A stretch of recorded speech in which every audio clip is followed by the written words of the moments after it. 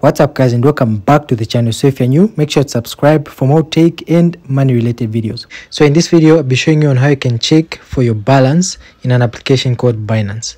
So I'll take you through step by step. So if that sounds interesting, let's hop straight into the video. So I'll launch my app. Okay, so this is basically how the Binance Pro display looks like. So I'll firstly show you on how you can check for your balance in Binance Pro. Then I'll switch to Binance Lite and show you how you can check for your balance too in Binance Lite. So where you want to click now is at your bottom left where it's saying wallet. So I'll click on wallet. So as you can see on top there, it's showing my account balance is 16.39 US dollars, and the investments that I have are the coins below. Of course, I bought when the market was really up. Now the market has crashed. If you're familiar with crypto, you know that the market hasn't really been performing well lately. So we know the rules of cryptocurrencies. Hold, do not sell any of those coins. So we're just waiting for the market to stop bleeding and hopefully to get back in a bull run, and we'll definitely get the profits on our investments. So how to check how much you have on each coin. So on Shiba Inu, I've got 1 million coins, and Smooth Love portion, I've got 1481 point something coins. So that's basically how you check for your account balance in Binance Pro. The balance is right there on top. So let's switch to Binance Lite and I show you how it's done in Binance Lite too. So I'll click on the avatar on the top left and I'll have those options. So as you can see, Binance Lite, so I'll simply slide it on to switch to Binance Lite.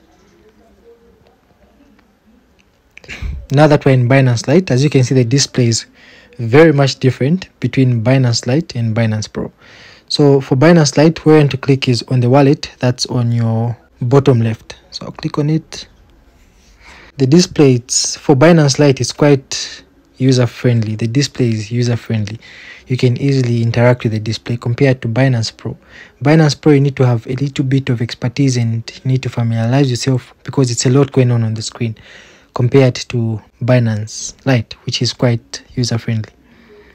So as you can see, it's basically the same thing. The total amount I have is 16.23 US dollars. The coins that I have are these below. I've got shares in the Sandbox, Smooth Love portion, and Shiba Inu. So for Shiba Inu, as you can see, I've got 1 million coins in there, and for Smooth Love portion, I've got 1,000, and for the Sandbox coins, I've got 4.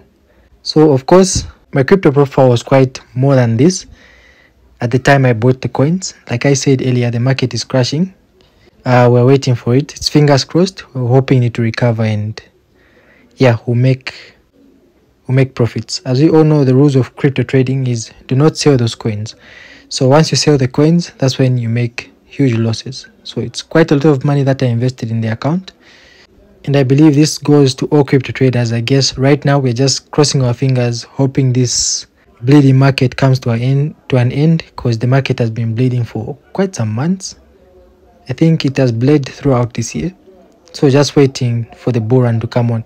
Bitcoin has hit its lowest in a while. I think it's at 17,000 US dollars somewhere there.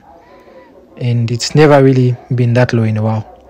But anyway, that's how you check for your account balance in Binance Pro and in Binance Lite. So thank you for sticking out this far.